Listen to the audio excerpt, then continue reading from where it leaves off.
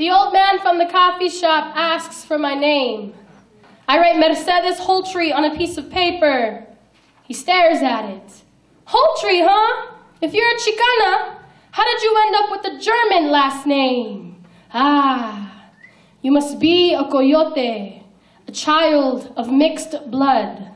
What he means to assume is you must be a bastard, a mutt, mongrel, vagabond, impure, messy, complicated, messed up, a monstrosity. You're one of those people, huh? Your parents are two opposite flavors and swirly fucked you into existence. You're all Spanish accent and light skin, all long dark hair and freckles, too ghetto for AP placement, not brown enough to be called Mexican. You were that kid, I bet. Always having to prove your split tongue, always having to hear whispers about the skin you're in, the assumptions about where your blood comes from. Pinche sangrona, the brown girls would say. She thinks she's all that because she's half white, talking smack in Spanish as if my grandmother never taught me how to cuss in our native tongue, answering questions like, you know Spanish? Are you Spanish? What about Hispanic? You kind of look Latino. There's no way you're Mexican. You look white to me if you're white. Why do you pretend to be brown? You know Mexican's not a race, right? What's your dad? Your mom's from Mexico. Eventually.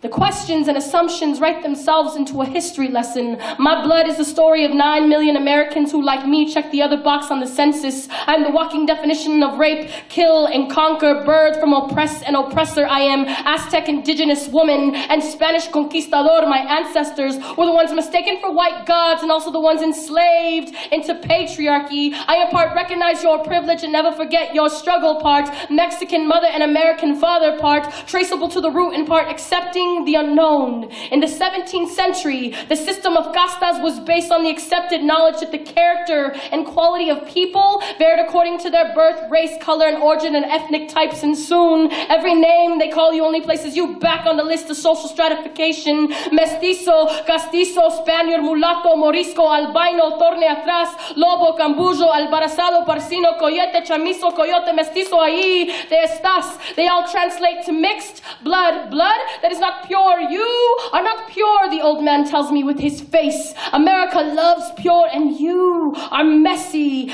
different, disordered, brewed, kneaded, and fused together. I nod my head proudly as if to say, yeah, I'm a walking history lesson, proof that we all come from the same tree, but eventually outgrow our roots. So yes, I am a mix of things, but what I am not is an identity crisis, some kind of chemistry experiment. America's ignorant assumptions about who I am, what I feel, how I act. My character belongs to me. My identity belongs to me. My blood belongs to me. And I'll be damned if anyone calls my blood anything but beautiful.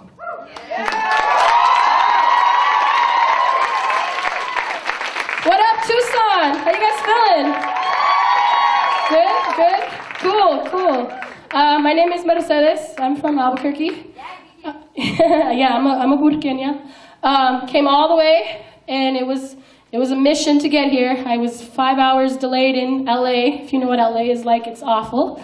But I am happy to be here right now. Shout out to you guys. I don't want to talk about myself too much because I only have 10 minutes, but I do want to give a shout out to every single poet, youth poet especially, who came out on the mic and spit their truth. That's one of the hardest things to do, especially at that age. If you're comfortable in your skin enough to get up on a mic and talk about what you go through in front of a lot of people that you don't know, you are brave. So shout out to those youth poets. And I'm going to do 2 more poems, and then we're going to get on with the slam, because I want it to be on them. I like to hear them. Okay. I recently just competed in the Women of the World Poetry Slam held in Albuquerque. Yes, and I took 3rd out of 72 women, self-identified women poets in the entire world. So it was crazy. It was a mission, and this was one of my poems on final stage, and it's about being a woman. So I'm just gonna do it. Yeah, you guys can get hype with me. That shows me that you're listening. I like hype. I'm from Burque. We get crazy. So yeah, feel free to just, if you want to jump.